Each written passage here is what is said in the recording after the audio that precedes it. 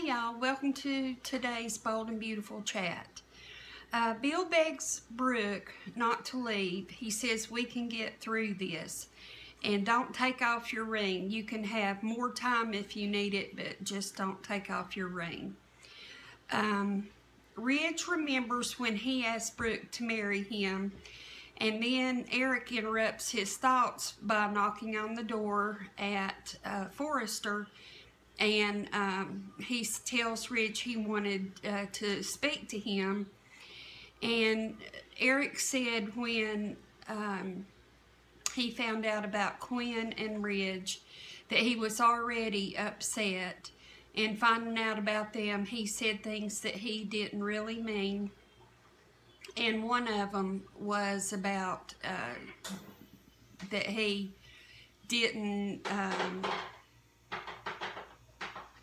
want to have Ridge as a son anymore. He didn't care about him anymore, and he said that that's not true, that he wants to have the family relationship and things to go back to normal and all that. And he said that there doesn't need to be a discussion about it or rehash it. He just wants to move forward, and that Ridge is every bit the son that he was before all this happened. And Wyatt told Katie about Liam giving Sally the Spectre building, and Katie told Liam about Bill and Brooke are separated. And they say something is going on with everything, giving the Spectre building to Sally, and Bill taking the leave and all that something's going on. And Brooke is devastated, Katie said. And then Eric is sorry for everything he said to Ridge. He wants to make the family whole again. And Ridge said everything's okay to Bill, and so they've mended their problems. Bill tells Brooke he never left her. He honored his vows.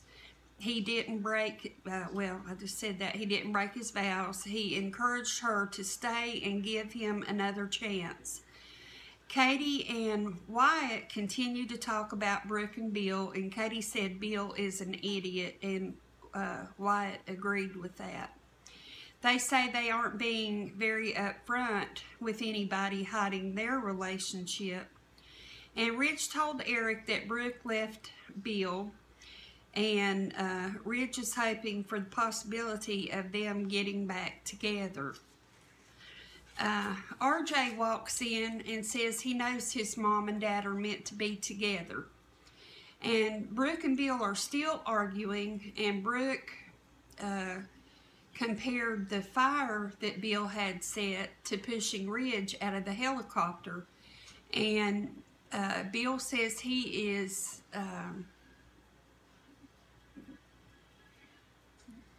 I can't read my writing.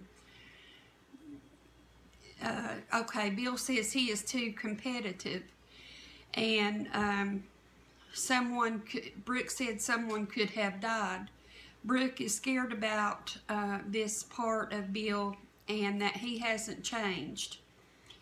Katie worries about Brooke. Bill makes Brooke happy, but Katie is afraid Bill will wind up hurting her. And Ridge is waiting in the wings on Brooke. Eventually, Brooke will go back to Ridge if Bill and Brooke break up, Katie said. Brooke said all Bill thought about was his big, beautiful building and not the people. I don't know if I said Katie or Brooke, but Brooke said all Bill thought about was his big, beautiful building and not the people who made their living working there in the Spectre building. This is not what they promised each other, Brooke said, and she said she needs time.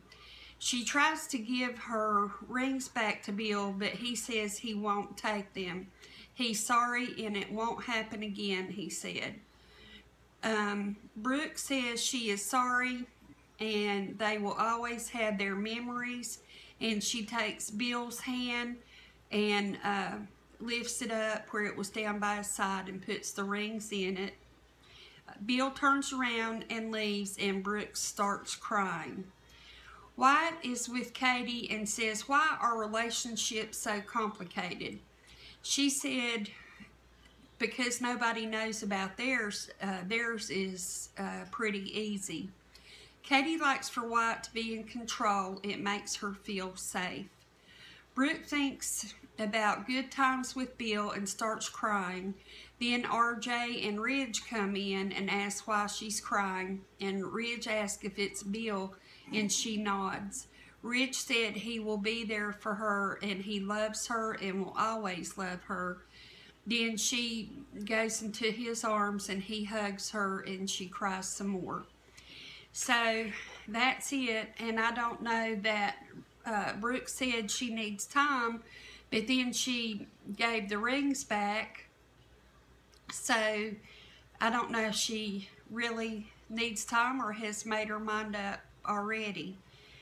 And so Brooke has been married to Ridge and Bill several times, so we'll just see what happens with this.